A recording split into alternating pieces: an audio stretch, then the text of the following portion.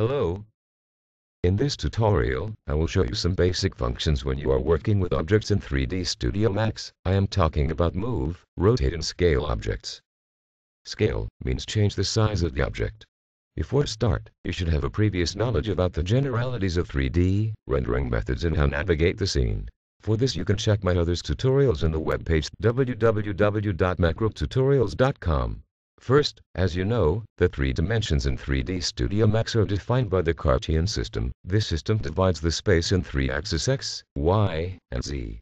And using this axis is how the program expresses the position, rotation and the scale or size of each object in the scene. In the left bottom corner of each viewport, you can find some lines.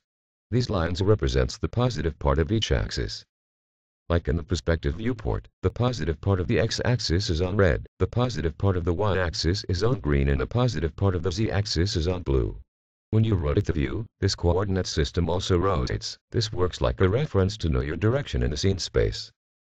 The same lines exist too in the other views, like in the top viewport. In this viewport you only can see the x and the y-axis, because this viewport is on 2D and not in 3D. In the left viewport, you can see the y and the z-axis, and in the front viewport appears the x and the z-axis. In the main toolbar we found the buttons that help us to move objects, rotate the objects, and to scale the objects. Scale means change the size of an object. Let's see how it works. Well, to move an object, it is pretty simple. First select the object clicking on it. Then, left-click on the button Move in the main toolbar. Note that this button remains down and that is a yellow background. And in the object appears this three concentric arrows. This is called pivot. The arrows is the same color of the positive parts of the axis. Red for the positive x, green for the positive y and blue for the positive z. If you move the mouse over the red arrow, and click and hold it down, when you move the mouse, you drag the object over the x-axis. Like this. To end it, release the left mouse button. To change the position of the sphere in the y-axis, do the same. Move the mouse over the green arrow, and click and hold it down, and move the mouse, and drag the sphere to where you want to. This works the same way with the z-axis, just moves the mouse over the blue arrow, click and hold it down, and move the mouse, and drag the object. To drop it, just release the left mouse button. Note that when you move the object in the perspective viewport, also changes its position in the other viewports. If you want to move several objects at once, just select all the objects that you want to move. Note that the pivot appears in a middle point between the selected objects, and moves the objects.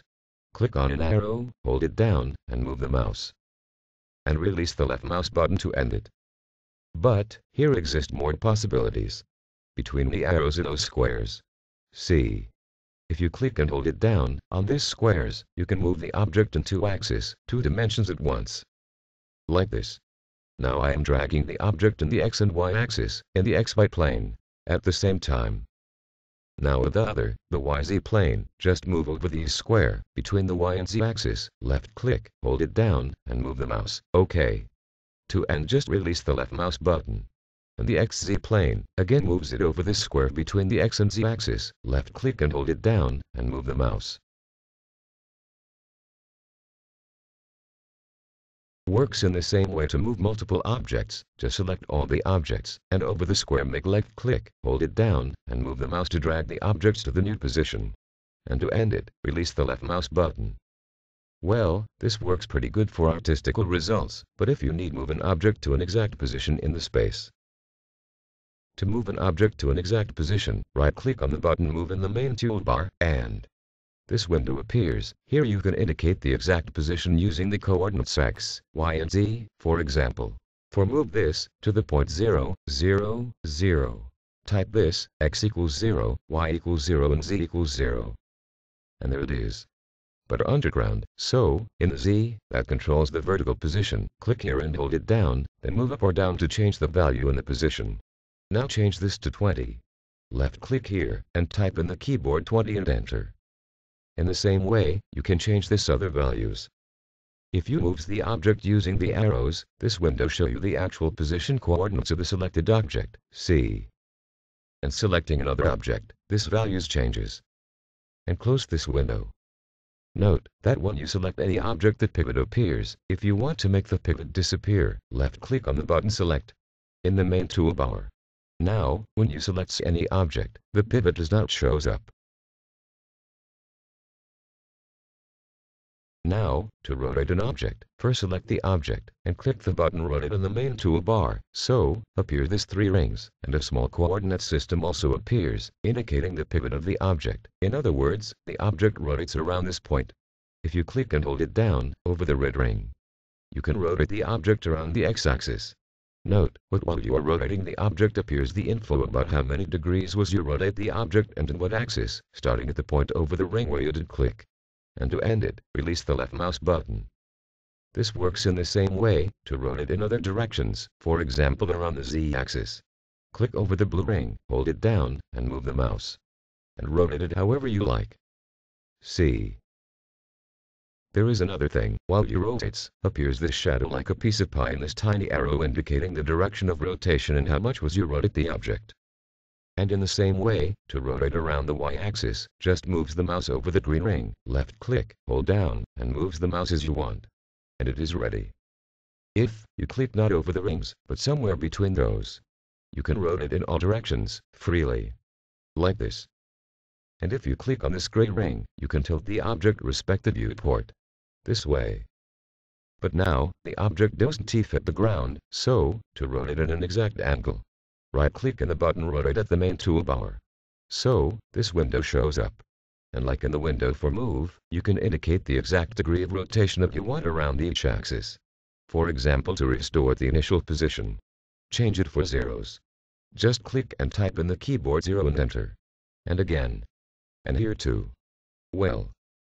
Remember that the values must expressed on degrees. So, to rotate 90 degrees around the z-axis, type here 90 and press enter. And it is ready. But ups. Wrong direction, no problem. Click here and hold it down. Move the mouse up or down to change the value, and when it's close to the rotation direction what you want, release the mouse button, and change this value to a close value. 30 and enter. And to scale an object, as we do with before.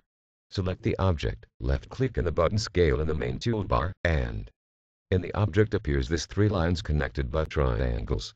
If you click and hold down, in the center of those, when you move the mouse the size of the object change in the same proportion in all directions.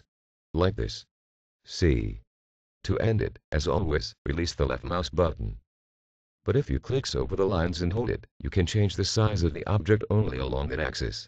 For example, clicking in the X line, the red one, and hold down, the object is long, and now is short. And over the y-axis, the green line, now is wide, and now is narrow. And clicking Z line, the blue one, now is tall, and now is small. You can also scale from here, between the axis, to recess the object in multiple directions at once. Like this. Just click, hold it down, and move the mouse. Exist other option to scale the objects. Click on the button Scale and hold it down, and it shows this options. Choose the second, non-uniform scale. This is pretty similar to the previous option, but the difference is that scales the object not in the same proportion. And the third option to scale an object is Select and Squash. This allows to recess the object in multiple directions at the same time. Like this. To scale an object in an exact proportion, right-click on the button Scale in the main toolbar. And this window appears. Here you can change the proportion of the current size of the objects. Now, all are in 100. If you change the X to 50, the object reduces the X size to the half. And changing the Z to 200, the object is now 2 times the height. This is to change the proportion, not to indicate the new size. So, when we talk of 50, is 50% of the original size of the object, not 50 meters or inches or centimeters or the unit that 3D Studio Max is handling.